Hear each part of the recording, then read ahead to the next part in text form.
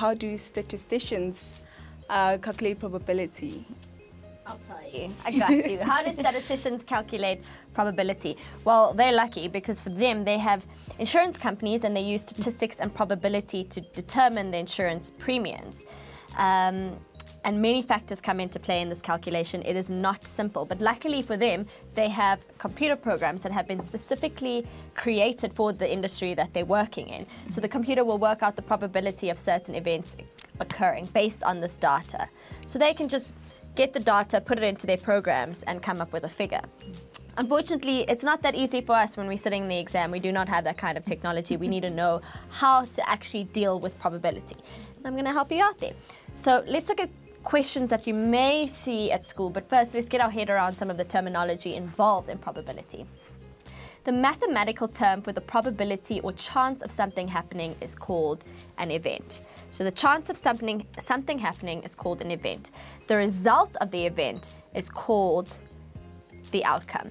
And a favorable outcome is an event which we would like to occur. So chance of something happening, event, result of the event, outcome, and the favorable outcome is what we would like to occur. Okay. Probability scale. So probability is measured on a scale, and we can measure it in 3 different ways. As a percentage, we all know what a percentage is, as a fraction, or as a decimal. If an event cannot occur, there's no chance of it occurring, then we will say that it is impossible. If an event will always occur, we will say that it is certain.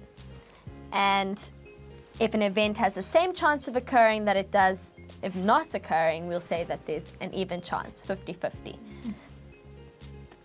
So if an event has a 20% chance of occurring, it is unlikely. It's under 50%, it's probably not going to happen. It's below even.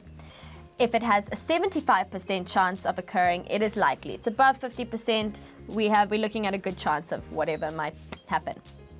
There are 2 ways of getting the probability of an event: by experimenting or by theory.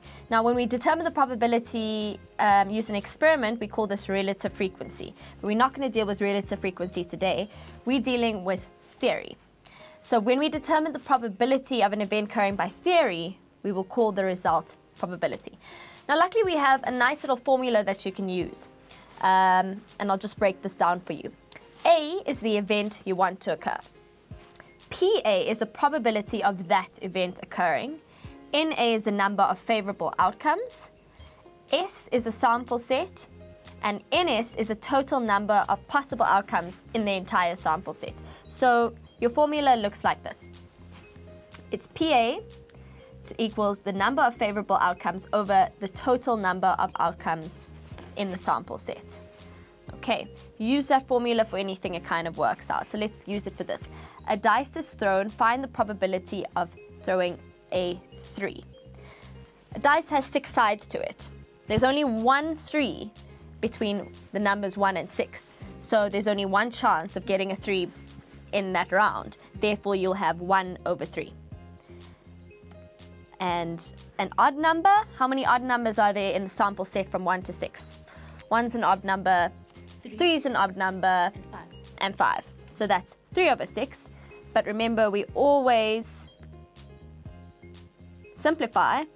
So we will simplify to 1 over 2, which is 50% chance. It's a half.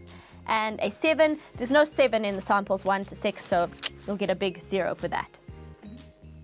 Okay, let's look at another example. A school decides to have a Valentine's Day dance for the learners. In the previous year, 46 out of 72 grade 10 learners attended the dance. 46 out of 72. If there are 95 grade 10 learners this year, how many are expected to attend the dance if the same percentage as in the previous years attended?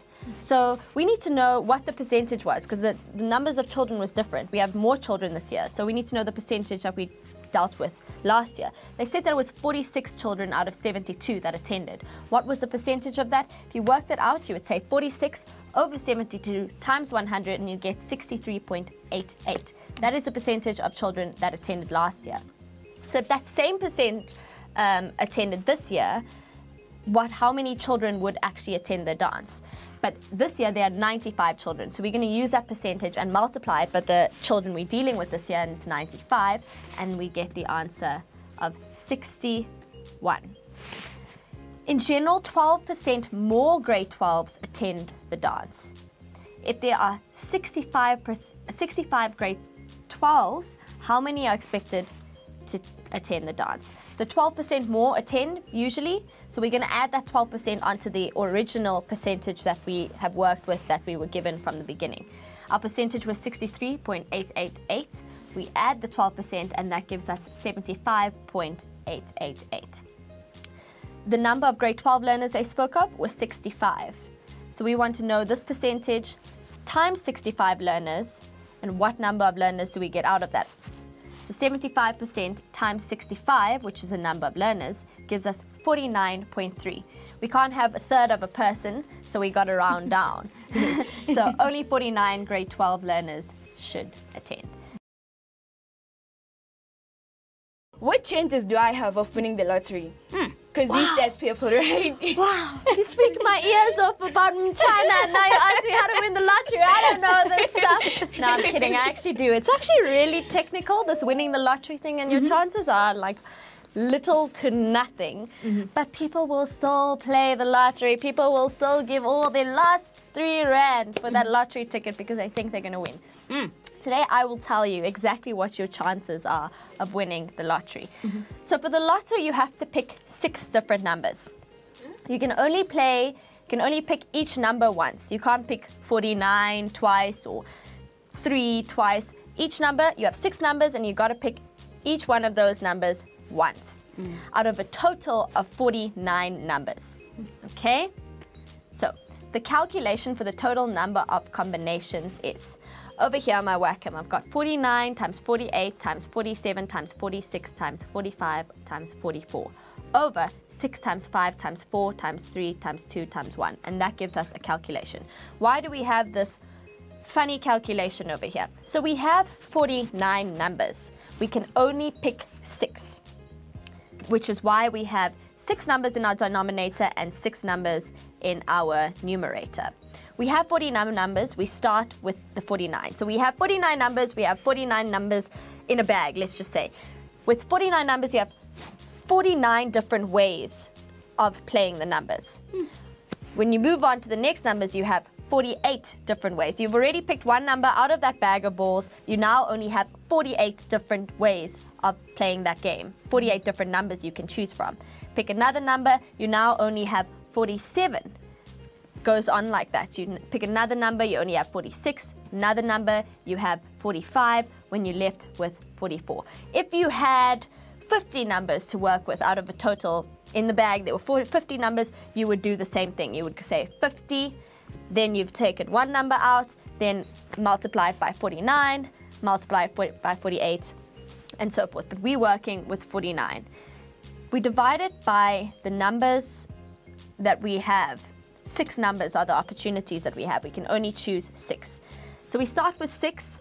We put one number aside. Now we only have 5 left. So we're going to multiply it by 5. Take another number out. Now we only have 4 numbers that we can pick. Take another number out, and so on and so forth. So we have 49 times 48 over 6 times 5 times 4 times 3 times 2 times 1. That gives us a round figure of 13,983,816. Actually, very far from round. I lie. That's 13,983,816. Okay, what we're going to do with that. So now, the likelihood of selecting the correct numbers for lottery. If you buy one ticket is 3 Rand 50.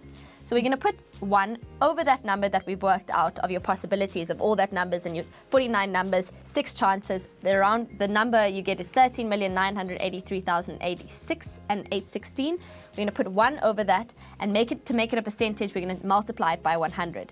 So buying one ticket, you have 0.000007% chance of winning the lottery. What? So one ticket's not going to help.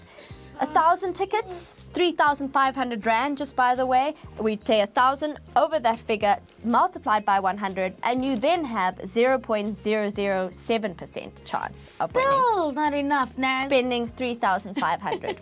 If you buy 1 million tickets, though, which is 3,500,000, then 1 million over that number multiplied by 100, and you have 7% chance of winning. 7%. Basically, you have very little chance, and if you win, you're just lucky. So if you're a lucky person, just go for it. Beleza, Nath.